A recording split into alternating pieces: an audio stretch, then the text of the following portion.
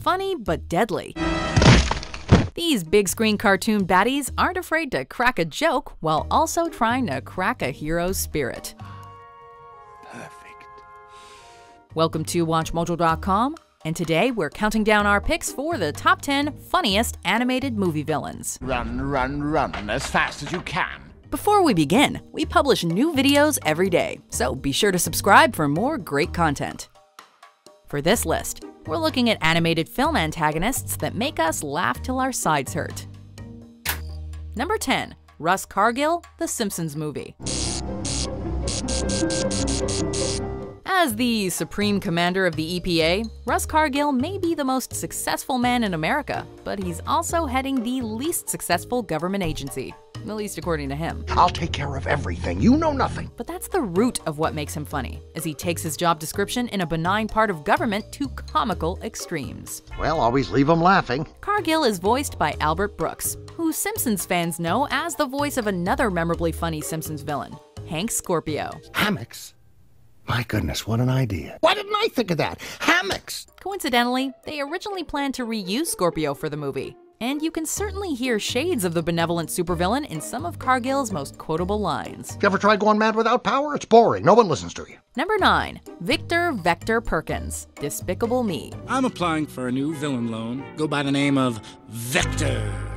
In a movie franchise built around the comedic side of villainy, you need an antagonist that can really make them laugh. Pretty impressive. Thankfully, Despicable Me's Vector really delivers. As the son of the owner of the Bank of Evil, Vector fits into the spoiled, bored rich kid archetype perfectly, becoming a thorn in the side of the hard-working and empathetic Gru right from their first encounter.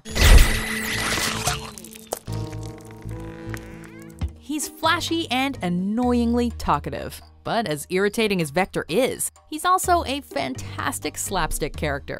It's hard not to crack up whenever he fires his trademark squid launcher, or uses his butt instead of his fingers on his keyboard. Now maybe you'll think twice before you freeze someone's head.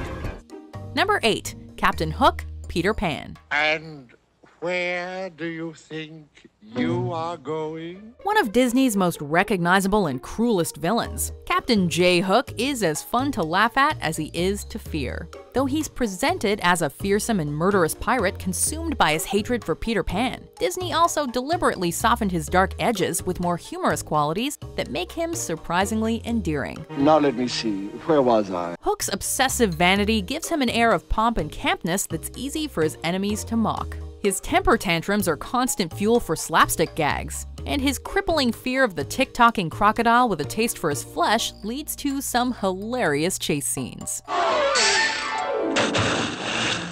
Number 7. Randall Boggs, Monsters, Inc. What do you know? It scares little kids and little monsters. Considered by fans to be one of Pixar's most memorable villains, Randall Boggs is a slimy and conniving scarer. I wasn't scared. I have allergies. His intense rivalry with the top scaring team at Monsters, Inc., Mike and Sully, pushes him to stop at nothing to be the best. Sullivan was twice the scarer you will ever be. And a lot of his humor comes from his physicality. As a long, chameleon-like creature with big, googly eyes and a crooked grin, Boggs' scuttling movement and hunched standing pose make you laugh even before he opens his mouth. Don't you think I'm aware of the situation? His skin's ability to replicate its surroundings creates visual jokes too, often cartoonishly changing as an involuntary response to his feelings, like a blush from embarrassment. Looks like you're out of a job. Number 6. Buddy Pine, Syndrome, The Incredibles. After all, I am your biggest fan. Syndrome is a classic example of a hero gone bad. After he's brushed aside by his idol Mr. Incredible when he attempts to become the Robin to his Batman as Incrediboy. My name is Incrediboy. Buddy Pine embarks on a vengeance-fueled mission to make all superheroes obsolete. Syndrome's humor is thanks to the over-the-top comedic stylings of Jason Lee, who plays up the stereotype of an obsessive fanboy with way too many toys to play with. The Incredibles is Pixar's homage to the superhero genre, and Syndrome is a suitably hilarious take on seethingly jealous supervillains who just love the sound of their own voices too much. Oh, don't worry, I'll be a good mentor, supportive, encouraging, everything you weren't. Number 5. Lord Farquaad, Shrek. Can't catch me. I'm the gingerbread man! Half human, half dwarf, and 100% villain, Lord Farquaad is DreamWorks' witty, gender-swapped take on Snow White's evil queen, right down to the magic mirror in his castle. Mirror, mirror on the wall, is this not the most perfect kingdom of them all? Farquaad's diminutive stature is a constant source of humor throughout the film, including the perspective trick used when we first meet him, as well as Shrek's comment that the excessive height of his tower might be to, compensate for something. Do you think maybe he's compensating for something?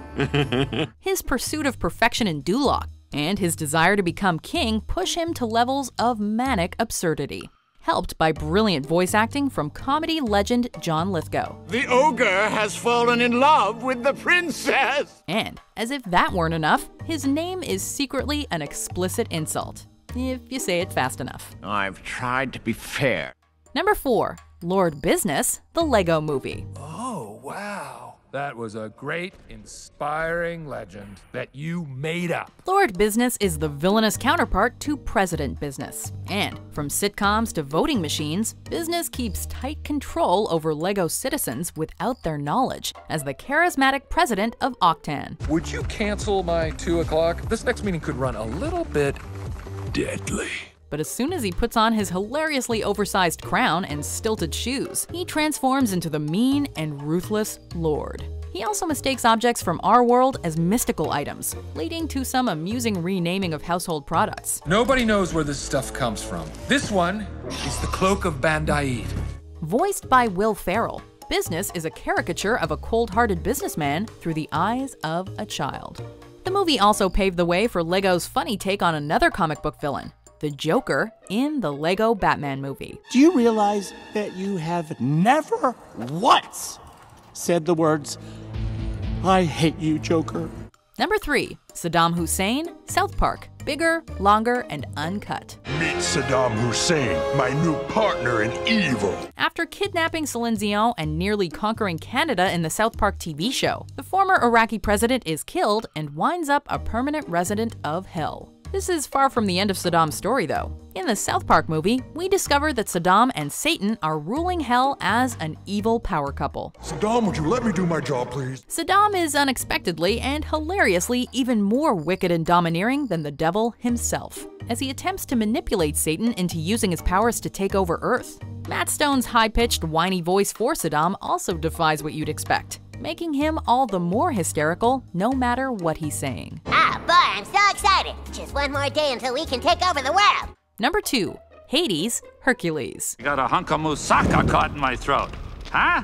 Considered to be one of the most popular and beloved Disney villains, Hades is a unique and highly comical take on the Greek god of the underworld. You know, I got it. I got the concept. The casting of James Woods was instrumental to Hades' humor, as prior to that, he was originally written as a darker and more serious bad guy, similar to The Little Mermaid's Ursula. I truly think he does. In fact, Woods' inspired characterization of the hot-tempered deity as a fast-talking salesman-like character, cloaking his dark aspirations in sarcasm and misdirection, draws most of the laughter throughout the film. So much so that you almost wish things would go his way in the end. Guys, get your Titanic rears in gear and kick some Olympian butt!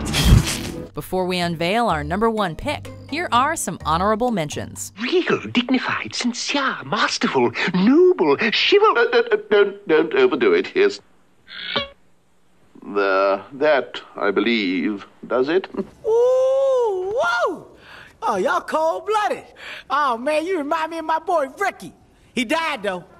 R.I.P. Ricky. We have big dreams, and we will do anything to make them come true. Have any of you ever dreamt of working for the greatest supervillain of all time? Number 1, Yzma, the Emperor's New Groove. It is no concern of mine whether your family has... What was it again? Everything about Yzma screams classic Disney villain. From her head-to-toe black and purple aesthetic to her Cruella de Vil-inspired design. She's also a send-up of other iconic Disney villainesses like Ursula and the evil queen from Snow White, who yearn to be young and beautiful again. This had better be good! But unlike them, Yzma's vanity and old age are played for laughs rather than scares, with Emperor Kuzco zooming in on all her worst features in his inner monologue when firing her as his power-hungry advisor. Whoa. Look at these wrinkles. What is holding this woman together? Yzma is voiced by Eartha Kitt, whose sultry gravitas and scenery chewing completely sell the character. Alongside her pretty but dumb henchman Kronk, Yzma is as side-splittingly funny as she is malicious. Pull the lever, Kronk. Wrong lever!